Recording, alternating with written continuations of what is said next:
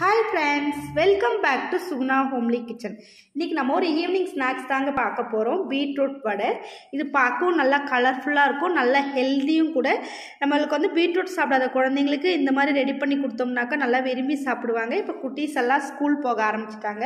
அவங்க ஈவினிங் வீட்டுக்கு வர நேரத்துக்கு இந்த மாதிரி நம்ம டிஃப்ரெண்ட்டாக ரெடி பண்ணி கொடுத்தோம்னாக்கா நல்லா விரும்பி சாப்பிட்டுக்குவாங்க. நல்லா ஒரு ஃபில்லிங்காகவும் இருக்குங்க. இப்போ வாங்க நம்ம பீட்ரூட் வடை எப்படி செய்யறதுன்னு பார்க்கலாம். அதுக்கு வந்து நான் ஒரு 100 கிராம் அளவுக்கு கடலைப்பருப்பை வந்து நல்லா கழுவிட்டு ஒரு அரை மணி நேரம் நல்லா ஊற வச்சு வடிகட்டி எடுத்து வச்சுருக்குறேங்க. 100 கிராம் பருப்புக்கு ஒரு பீட்ரூட் வந்து மீடியம் சைஸ் பீட்ரூட் வந்து சரியாக இருக்கும். ரொம்பவும் நீங்கள் அதிகமாகவும் சேர்க்கக்கூடாது, அதே மாதிரி அளவும் கொஞ்சமாக சேர்க்கக்கூடாதுங்க. நம்மளுக்கு வந்து பீட்ரூட்டும் பருப்பு சம அளவாக இருந்தாக்கா வடை வந்து ரொம்பவே கிறிஸ்பியாக இருக்கும். டேஸ்ட்டும் பார்த்திங்கன்னா ரொம்ப சூப்பராக இருக்கும். இப்போ பீட்ரூட்டை வந்து நான் பொடியாக கட் பண்ணி எடுத்து வச்சுருக்குறேங்க. இதுக்கு தேவையான பொருள் பார்த்திங்கனாக்கா வெங்காயம், ஒரு பெரிய வெங்காயத்தை பொடியாக கட் பண்ணி வச்சுருக்கேன். காரத்துக்கு தேவையான அளவு பச்சை மிளகாய். இப்போ வாங்க நம்ம இப்போ அரைக்க வேண்டிய பொருளெல்லாம் அரைச்சி எடுத்துக்கலாம். ஒரு மிக்ஸி ஜாரில் நம்ம நல்லா வாஷ் பண்ணி கழுவி நல்லா வடிகட்டி எடுத்துருக்கிற கடலைப்பருப்பை சேர்த்துக்கலாம். தண்ணி இல்லாமல் நல்லா வடிகட்டி எடுத்துக்கோங்க. ரொம்ப தண்ணியோடு சேர்த்து அரைச்சிங்கன்னா சதன்னு இருக்கும். நம்மளுக்கு எண்ணெயில் போட்டு பொரிச்சு எடுக்கும் போது நிறைய எண்ணெய் குடிக்க ஆரம்பிச்சிடும். இதிலேருந்து ஒரு கைப்பிடி அளவுக்கு மட்டும் கடலைப்பருப்பு தனியாக எடுத்து வச்சுக்கோங்க. இதை வந்து நம்ம கடைசியாக மாவோடு மிக்ஸ் பண்ணும்போது மிக்ஸ் பண்ணி பொரிச்சு எடுத்தோம்னா நல்லா கிறிஸ்பியாக இருக்கும். அங்கங்கே வாயில் கடிப்படும் போது டேஸ்ட் வந்து ரொம்பவே சூப்பராக இருக்கும். இப்போ இந்த கடலைப்பருப்போட பீட்ரூட்டை சேர்த்துக்கலாங்க அரைக்கிறதுக்கு. இந்த பீட்ரூட் வந்து உங்கள் மிக்சியில் வந்து அரைப்படாதுனாக்கா நீங்கள் துருவியும் சேர்த்துக்கலாம். கூடவே காரத்துக்கு தேவையான அளவு வந்து பச்சை மிளகாய். இது கூடவே தேவையான அளவு வந்து நம்ம உப்பு சேர்த்துக்கலாங்க. கூடவே 1/4 டீஸ்பூன் அளவுக்கு பெருஞ்சீரகம். இது நல்லா வாசனையாகவும் இருக்கும். நம்ம ஒருவேளை உங்களுக்கு இந்த சோம்பு டேஸ்ட்டு பிடிக்கலனாக்கா நீங்கள் ஸ்கிப் பண்ணிக்கலாம். இப்போ இது எல்லாத்தையும் சேர்த்து நம்ம தண்ணி விடாமல் நல்லா கரகரப்பாக அரைச்சி எடுத்துக்கலாங்க. நம்மளுக்கு பீட்ரூட்லேயே நல்லா தண்ணி இருக்கும், அதனால் நீங்கள் தண்ணி சேர்க்காமல் அரைச்சிக்கோங்க. ஒருவேளை உங்களுக்கு தண்ணி தேவைப்பட்டால் நீங்கள் ஒரு 2-3 சுற்று மட்டும் அரைச்சிட்டு கொஞ்சமாக தண்ணி தெளிச்சுக்கோங்க. ரொம்ப அதிகமாக தண்ணி விட்டுற வேண்டாம், ஏன்னா காயிலே தண்ணி அதிகமாக இருக்கிறதுனால நம்ம அரைச்சி எடுக்கும் போது சரியான பதத்தில் இருக்கும். ரொம்ப நைஸாக அரைச்சிடாதீங்க, நல்லா கரகரப்பாக அரைச்சி எடுத்துக்கோங்க. இப்போ நான் அரைச்சி எடுத்துகிட்டு உங்களுக்கு காமிக்கிறேன். அவ்வளோதான், பீட்ரூட் பருப்பு இதெல்லாம் சேர்த்து நல்லா கரகரப்பாக அரைச்சி எடுத்தாச்சுங்க. நம்ம சாதாரண பருப்பு வடைக்கு எந்த பதத்தில் அரைப்போமோ அந்த பதத்தில் அரைச்சி எடுத்தாவே போதுங்க. இப்போ ஒரு பவுலுக்கு மாற்றிடலாம். பாருங்கள், மாவு பார்க்கவே நல்லா கரகரப்பாக இருக்குது. ஒரு வேளை நீங்கள் அதிகமாக தண்ணி சேர்த்துட்டிங்கன்னு நினச்சாக்கா கொஞ்சமாக நீங்கள் கடலை மாவு கூட சேர்த்துக்கலாம். இப்போ இது கூடவே தண்ணி இல்லாமல் வடிகட்டி எடுத்துருக்கிற கடலைப்பருப்பை சேர்த்துக்கலாம். நல்லா தண்ணி இல்லாமல் சேர்த்துக்கோங்க. இப்படி சேர்க்கறதுனால நல்லா கிறிஸ்பியாக இருக்கும். நம்மளுக்கு இந்த பருப்பு அங்கங்கே வாயில் கடிப்படும் போது இன்னும் டேஸ்ட்டு ரொம்பவே சூப்பராக இருக்குங்க.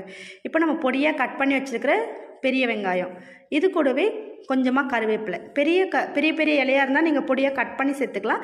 சின்ன சின்ன கருவேப்பிலையாக இருந்தால் நீங்கள் முழுசாகவே சேர்த்துக்கலாம். இப்போ இது கூடவே கொஞ்சமாக பெருங்காயத்தூள் சேர்த்துக்கலாங்க. இந்த நேரத்தில் நீங்கள் மிக்ஸ் பண்ணும்போது நல்லா செக் பண்ணிக்கோங்க. ஒருவேளை உங்களுக்கு உப்பு தேவைப்பட்டால் இப்போ நீங்கள் உப்பு சேர்த்துக்கலாம். அவ்வளோதான், நல்லா வடை மாவு பதத்துக்கு நல்லா மிக்ஸ் பண்ணிக்கோங்க. தண்ணி மட்டும் உங்களுக்கு அதிகமாகிடுச்சுன்னா அந்த நம்மளுக்கு பொரிச்செடுக்கும் போது கிறிஸ்பியாக இருக்காது, ஒரு மாதிரி சதன்னு இருக்கும். அதே மாதிரி உங்களுக்கு எண்ணெய் வந்து நிறைய இழுக்க ஆரம்பிச்சிடுங்க வடை. அதனால் வந்து கரெக்டான பதத்துக்கு வந்து நீங்கள் பிசைஞ்சு எடுத்துக்கோங்க. இப்போ இது எல்லாத்தையுமே நம்ம எண்ணெயில் போட்டு பொரிச்சு எடுத்துக்கலாம். அவ்வளோதான், நம்ம அடுப்பு பற்ற வச்சு ஒரு கடாயில் பொரிக்க தேவையான அளவு மட்டும் எண்ணெய் விட்டுருக்குறேங்க. எண்ணெய் ஹீட் பார்த்திங்கன்னா நம்ம சாதா வடை பொரிச்செடுக்க எவ்வளோ ஹீட்டில் வைப்போமோ அந்த அளவுக்கு ஹீட் பண்ணிக்கோங்க. ரொம்ப அதிகமாக ஹீட் பண்ணியிருந்தீங்கனாக்கா வடையெல்லாம் போட்ட உடனே கரிஞ்சு போயிடுங்க. ரொம்ப சூடு இல்லாமல் இருந்தாக்கா வடையெல்லாம் பார்த்திங்கன்னா எண்ணெய் குடிக்க ஆரம்பிச்சிடும். அதனால் மிதமான தீயில் வச்சுக்கோங்க. பாருங்கள், இப்போ வடையெல்லாம் போட்டு பொரிச்சு எடுத்துக்கலாம். பார்க்கவே நல்லா கலர்ஃபுல்லாக இருக்குங்க. அதேமாதிரி டேஸ்ட்டும் பார்த்திங்கன்னா ரொம்பவே சூப்பராக இருக்கும். இப்போ காய் சாப்பிடாத குழந்தைங்களுக்கு இந்த மாதிரி நம்ம ரெடி பண்ணி கொடுத்தோம்னா நல்லா விரும்பி சாப்பிட்டுக்குவாங்க. அது ஈவினிங் நேரம் நம்ம கடையில் வாங்கி தர ஸ்நாக்ஸை விட இந்த மாதிரி ரெடி பண்ணி கொடுத்தோம்னாக்கா நாமளே செஞ்சு கொடுத்த ஒரு திருப்தியும் இருக்கும். பார்த்திங்கன்னா ஹெல்த்தியான ஃபுட்டு நம்மளுக்கு கொடுத்த ஒரு திருப்தியும் இருக்கும். இது நாம் சொன்னால் மட்டும்தாங்க பீட்ரூட் வடைன்னு தெரியும். அது வரைக்கும் அவங்க கண்டே பிடிக்க மாட்டாங்க. அவ்வளோ டேஸ்ட்டாக இருக்கும், கிறிஸ்பியாகவும் இருக்கும். இப்போ குட்டீஸ்க்குலாம் நம்ம எதனா கலர்ஃபுல்லாக கொடுத்தாவே நல்லா லைக் பண்ண ஆரம்பிப்பாங்க. இந்த மாதிரி நம்ம அதுவும் கலர்ஃபுல்லாக செஞ்சு கொடுத்தா நல்லா விரும்பி சாப்பிட்டுக்குவாங்க. இதோடு சட்னி இல்லாட்டி கெச்சப் எது வச்சு கொடுத்தாலுமே டேஸ்ட்டு ரொம்ப அட்டகாசமாக இருக்கும்.